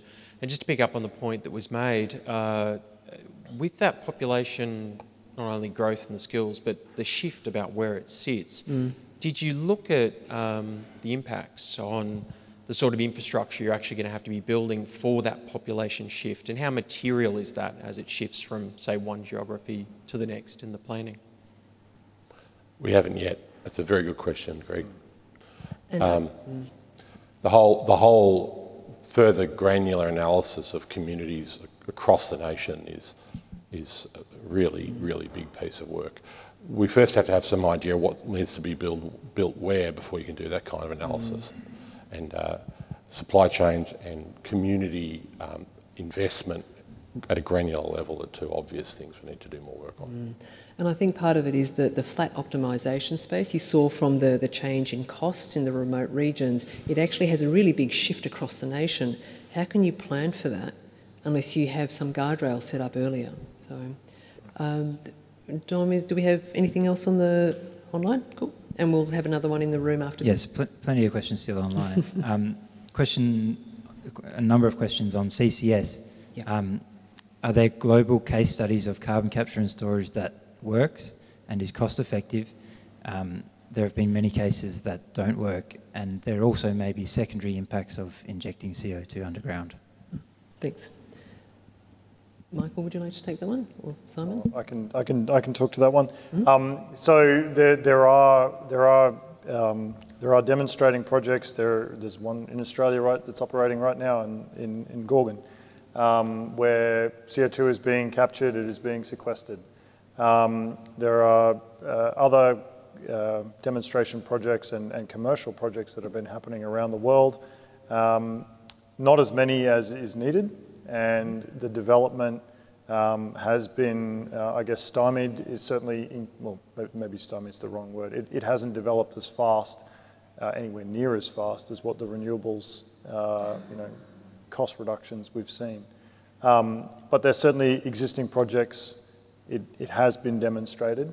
I think that there's no questioning, having run a resources area in government for quite some time, there's no questioning that this is not an easy thing to do, but it is doable. I think there are quite mature projects in other parts of the world that demonstrate that. You can't do it everywhere, in every geology. It is selective to particular places, and you saw that from the maps. But I think that I would just point as a former policy advisor to the fact that renewables justifiably have been given tremendous assistance from the policy sphere, and it has helped catalyse an industry which would not have developed to the rate it has without that. It's a good thing. We would have had such a driver for carbon capture and storage had a carbon price been legislated in the country. It didn't happen, got defeated. I think we would have seen a different investment appetite and probably more, at least more interest in it. But I think it's also fair to say that CCS thinking started in many cases, and if I can simplify too much, and my co-panellists might disagree, but it started very much with the thinking that, we'll take existing power stations, we'll capture the CO2, we'll put it underground. That turned out not to be the bonanza that it might have been. It doesn't mean it can't be done. It certainly hasn't been as prospective or as viable as the kind of uses you're now seeing being modelled and thought about, which is in particular to turn fossil fuels into hydrogen and its derivatives, and to capture carbon dioxide using renewable energy from the atmosphere to put it underground and create negative emissions. Those are, I think, I would say, are the two principal uses we've modelled. And that is a very different prospect than the one that has perhaps held CCS back. But there's no questioning it's a big challenge, but it has certainly been done. And where it's commercial, it's largely been done just to recover oil from near exhausted reservoirs. And it works in that context quite well, as I understand it. But my colleagues will disagree if they wish. Thanks, Richard. I must say that CCUS is a really polarising issue. Fundamentally, for us to get carbon out of the atmosphere, we need to put it somewhere. It's either in geological storage or in biological storage, and we've seen from the land use graphs that it's actually going to be really hard unless we get after it. I guess the other piece is that we're talking about net zero to 2050. We're not even talking about the carbon overhang of all of the carbon that actually already exists out there, and we'll need to do something with that carbon. So over the next 10 years, most of the pathways that we see, whether they be, fast or slow, constrained or otherwise, they're relatively similar. And I think what we can actually all agree on is that we need as many options as we can in our toolkit to be able to do something to get to net zero. There's a question in the room, microphone there please. This one first and then that one back there. Thank you. Yeah, thank you very much. This is Hans Hermes from Wörli in Germany. I find this a very interesting and very comprehensive study, and also agree that this is a very huge task and unprecedented change in the whole energy system that needs to be done. But we are in 2023 now, and we're looking towards 2050, so this is 27 years from now.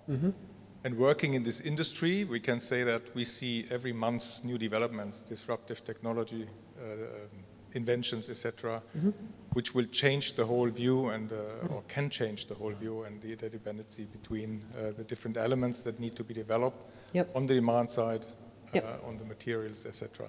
So have you considered if that shall be a guidebook for political decisions and investment decisions, etc., to have a regular update of this? Because otherwise this is a snapshot from today that could be overwritten easily in 6 months. Perhaps I'll have a go at answering that. Working as the chief scientist of this country for several years, one was often asked to work out what the priorities should be for how this country invests its R&D, or at least the government side of the R&D, and what incentives one should put up for industry. And at the science level, you can go some way towards that. At the technology level, it is so much harder. So I don't want to avoid your question by saying that's a very good question and we'll avoid it, but that is actually one of the legitimate answers. The thing about technologies coming through is that they're not pushed through. It's as much pull as it is the availability of them and a bit of push from those that are developing them. So we've chosen and so this is, your position is absolutely legitimate. And I have to say, as somebody who's always optimistic, I really hope, I think cold fusion is a fair way off, but there are many other things that are coming through that are going to make these maps horribly wrong. because these maps have been on the basis of saying we're not going to rely on things that aren't commercial or very near commercial yet. So your point is absolutely valid, and like you, I would hope that some of these things will come through and make our life a little bit easier to get on with the task. But this does paint the picture that even without that, you've got something which, if you set your mind to it and really decide you want to do it, you can make it happen. So let's have the new technologies as well. I don't argue in the slightest. Well, can I just add to that, though, before I hand to you, Richard? I think a path between coming up with a concept or a pilot and commercialising it at scale and the speed that we need is actually quite fraught. I think in translation terms it's called the valley of death, that the great ideas just don't actually get it out through the other end to be commercialised and be economic. So that's something else to keep in mind. Richard, you had another question? It's a great question, and it isn't only just the new technologies that may come forward, which will. There's no question that we don't have the perfect crystal ball. But even the more mature technologies that are being modelled here, and for which cost curves are projected, and you'll see that all in the assumptions that are going online now as we speak, even those will undoubtedly be wrong to some extent, right? And so in 5 years' time, the world will look different. We'll have experience. There would be a case for certainly for the country to reassess what the future looks like and to adjust its course accordingly, because the foresight we have now will be proven to some degree or other not to be accurate, even with regard to what we already know we can deploy.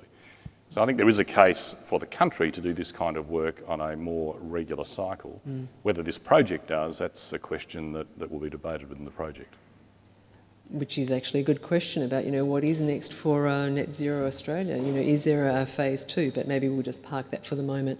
I think there was a question at the back there, and then I'll move to another online one. Thank you. Thank you, Guy Lane from Vita Sapien. Just a quick question as to whether you've taken into consideration the prospective impacts of climate change in the future decades with these analyses, because by some of my reading, I'm unsure as to whether Northern Australia is even going to be habitable by humans under situations like wet bulb 35 and etc. Michael, I think that's one for you. Yeah, that's a good question, and also, well, not just hotter, but also perhaps stronger storms and so on and so forth. A little bit like the security question, if you're going to do that kind of modelling where we've got increasing frequency of storms and heavy precipitation and then more intense droughts and so on and so forth, that kind of long-term planning is computationally extremely demanding. In our modelling, we've assumed the most pessimistic projections of what temperature rise will be in terms of its impact on energy consumption, and particularly the need for heating and cooling across the nation. In terms of agricultural impacts and the ability to grow more stuff in the north or not, if it gets very dry, that kind of analysis was done prior to the energy system optimisation, where we were making estimates of what we think could happen in this higher emission future. But it's a very important question, and it goes back to the limitations of our modelling, and it also goes back to perhaps the need to revisit this stuff more frequently to get those better assessments. Thank you. A question from online, please, Dominic. The maps generated a lot of interest online. We showed that a lot of the big solar arrays are in the north of the country. How was that location chosen? And then specifically, was there a decision not to produce green iron in South Australia, or was that a model finding? So in terms of how the solar, how all of the infrastructure was sited, as I mentioned, we did a really detailed analysis of the entire surface of Australia, identifying prospective project candidate areas, and then and ranking them based on both the the cost associated with building the infrastructure and the prospective energy output from it, so effectively the capacity factor of any asset sited there. That builds up a very large array of potential projects, and then we overlay those exclusion areas, those purple and other coloured areas that we saw on those slides that I talked to, in order to, I guess, avoid, in order to ensure that infrastructure is not sited in those particular regions.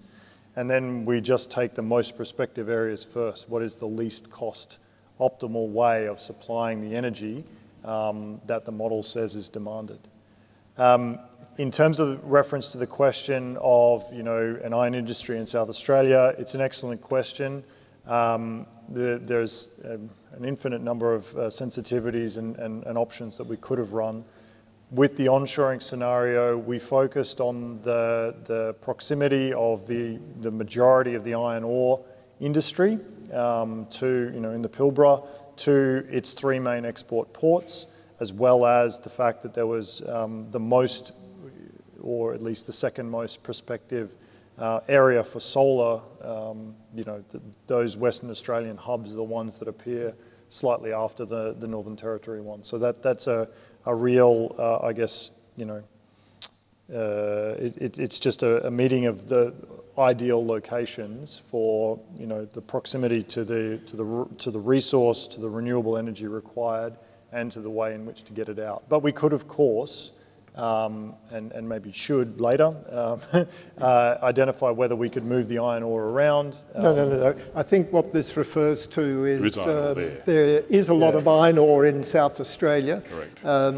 It's, iron knob and so forth. And if you look at the solar insolation rates, they're not awful bad in South Australia. They're a bit better than in Victoria, and without getting too partisan here. But on the economic optimisation, given the resources and the sunlight and the ports and the size, the Pilbara beat South Australia. But you don't have to change the capital costs much to see pretty healthy development in South Australia. And we saw that on the sensitivity of regional cost differences, that there was quite a large export hydrogen industry developed in South Australia. I speak with a conflict of interest in a sense. I'm a South Australian born, and I worked at the Whyalla Steelworks, so declare I worked there too, that once. Background. But there it is. I think if you can join that regional cost sensitivity with the availability of iron ore in the region, it's a pretty plausible scenario in a sense to say that if it works somewhere else, it could also work there. Yeah, absolutely. And it comes back to Michael's point about the future is what we make it. So those decisions will actually impact on where the iron industry will be. Are there any more questions in the room? There's one in the front here, please. There's one back there, and then over to here, this one next. Thank you. Yeah, Jean-Louis Salinas from Siemens Energy. I would like to know if the model consider the international competition in new export of green energy. Obviously, you have great numbers and great ambition, but to have an export market, you have to have off-taker and you have to make a product available at a competitive, case. And there are some regions in the world which are gearing up now and investing in large-scale projects. And how do you see that? So far in Australia, we are lagging in, you say, in projects which are ready to FID stage. And does your model take into account the international competition for this green energy as a trade? And do you have any recommendation from the panel about what Australia need to do in the coming years, not 10 years, but 2-3 years, in order to gearing up to achieve those numbers? So I might take the first part of that, which is around, what did the model consider in terms of international trade or, international competitiveness. So we didn't actually model the demand for our energy exports. To do that, we would have had to have done a global model to look at where energy needs to flow around the world. We had a couple of options, actually. we took, as relatively simple engineers, Michael and myself, I'm Kem, he's Mech, basically took the option of projecting a flat export demand. So whatever it is that we're doing now, we project that out into the future. We also ran two sensitivities, one where we doubled the export demand, because there is potentially a future where not just the trading partners that we've spoken about here, but potentially other regions or other trading partners in Southeast Asia might require more of our exports. So we ran that sensitivity. And we also ran, I guess, another sensitivity where our exports were less required by the world. And all of those details weren't presented here, but they're available in our modelling results online. And so that's what our model did. There was a second part to the question that was engaging with our trading partners, and perhaps I could speak to that. Oh no, Robin, would you like to speak to that? No.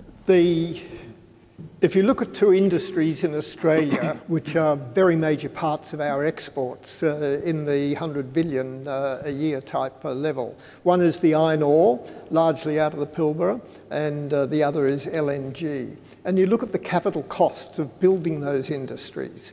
They're monumental. They're the sort of numbers that we've been talking about tonight. So you look at them and say, how did they happen? They didn't happen because at a meeting like this it was decided it would be a good thing to build an iron ore industry.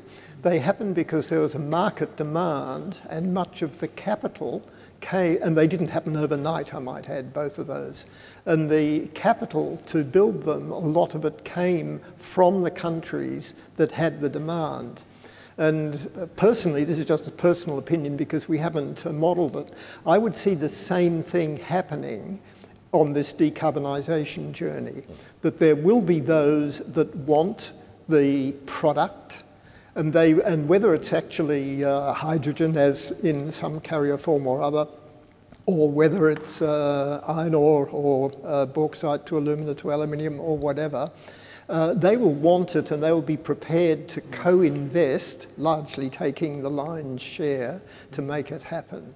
So just think iron ore, think LNG, and what's the next one? And I would suggest to you it's low emission products, whether they be in the form of energy or processed materials. And I guess just to round that answer out, it's a question of what is it that our trading partners actually want? Because at the moment they take our energy and our raw materials and they produce in their industrial complex wherever they are. If we're now talking about onshoring, there's a twofold implication. Firstly, we have to build that industrial complex here, better for the carbon footprint, mind you, but then it also has knock-on impacts to those other countries and their workers as well and industries there. So this is something that would take work, and it's a very good question to be asking. We're almost at time. We've probably got one more question. Do you have one from the... Yep. Dom? Yep. Yeah. Questions about the global temperature limit that the modelling considered and an emissions budget.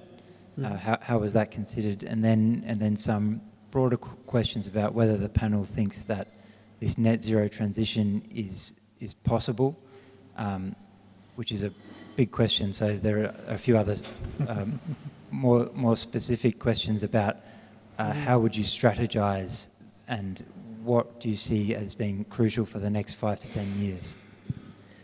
I can take the easy one on the carbon budget and then hand the rest off to others. So in terms of, Kath outlined, we took a linear reduction in emissions approach. It's a very straightforward, easy approach to model.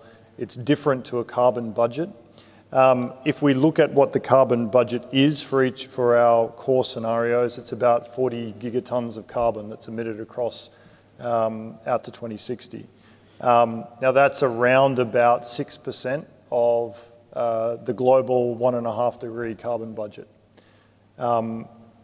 It's also supplying 20 exajoules roughly of energy into the domestic economy and into 15 exajoules into the export. That's around about 6% of the global energy demand. So it's about 6% of the budget for 6% of the energy. The scenario where we run the faster, where we go to 2040 instead of 2050, that's a smaller carbon budget. It's about 3/4 the size, about 30 gigatons.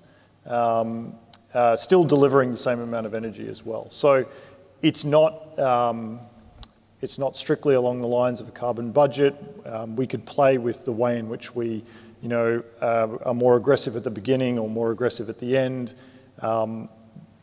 In terms of the modelling, the linear is a nice consistent approach across that, and the outcome is still, from our modelling, effectively a one-to-one decarbonised or carbon budget to clean energy provided.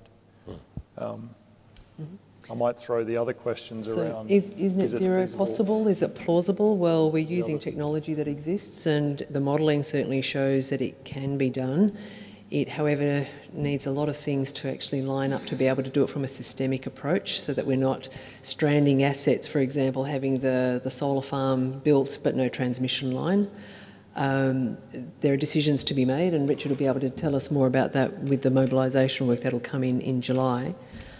I guess this leads very nicely on to the fact that we're almost at time, and I have one question to Robin, but I'd like to just, before I hand over to Robin and ask my last question, thank everybody for their questions, your participation and your enthusiasm. Really glad to have your energy here and also your perspectives. We've taken a note of all the questions and we'll be providing some responses on the website. My somewhat mischievous question is that at the end of this kind of presentation, I feel somewhat overwhelmed and disempowered, and I've seen this a few times already. What can I do? Now, my answer to that question would be for us all to take a deep breath, have a drink, and get on with it. But I might hand over to Robin to perhaps answer it in a more measured way and then to take us out. So, I'll stand here. I won't try and throw you off your podium there, Kath. Kath, thanks for handling the questions. Thanks for the team here also, and for the online questions that have come in and the handling of them. And to you all for your attendance here tonight. Please keep the questions going. I would suggest to you, we've given you a lot of answers, but what we've shown is that this is not the only answer that's there. It does need a lot of discussion, and there are points that do need to be followed up further. I was just posed an interesting question as to, okay, what do you actually go out and do? This is doable, and it's doable because you can think of action at different levels. We could get very personal and say, but don't worry, I'm not going to do this. Everyone sort of stand up, and those that can't think of something that they can do, sit down or leave, and we can run through. And then one could be really cheeky and march up and say, instead of going off and having a drink, you tell the rest of the people here what you're going to do. Now, the drift I've been getting at here is that we can all do things. We can all choose what size vehicle we drive around in. By the way, I ride a bicycle. That's sort of pretty obvious from my build. And whether it's electric or not, or hybrid. And I'm not going to enter any debates with my learned friend here who can give you the answer as to which way you should be heading there. We can, next time you remodel your kitchen, if you do such things or have renovations, make sure that everything is heading in the right direction of an emissions profile. And I'm not going to try and dictate what that might be. Or when you buy appliances, what is their rating and so on. There's a whole bag of things that we can do personally. That's you and I, everyone in this room and everyone in this country, or the world for that matter.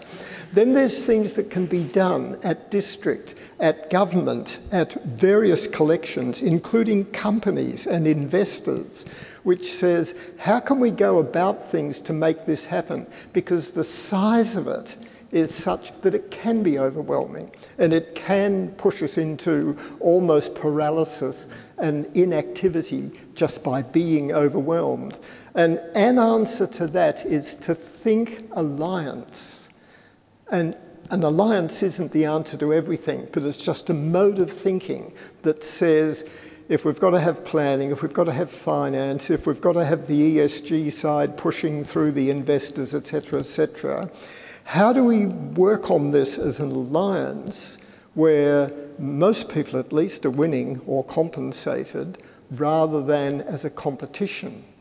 If I look at some of the press associated with the release of these results, most of it tends to be pretty supportive, cherry-picking particular features, of course, and some of it is, oh, you know, it's just biased in that direction or that direction. No. We've got to consider all directions and consider how we pull it together. So my closing sentence is to thank you all for coming, for being part of the journey. It's a journey that's, of course, nowhere near finished. It's just starting. It's the reality. And so let's get on with it. Thank you.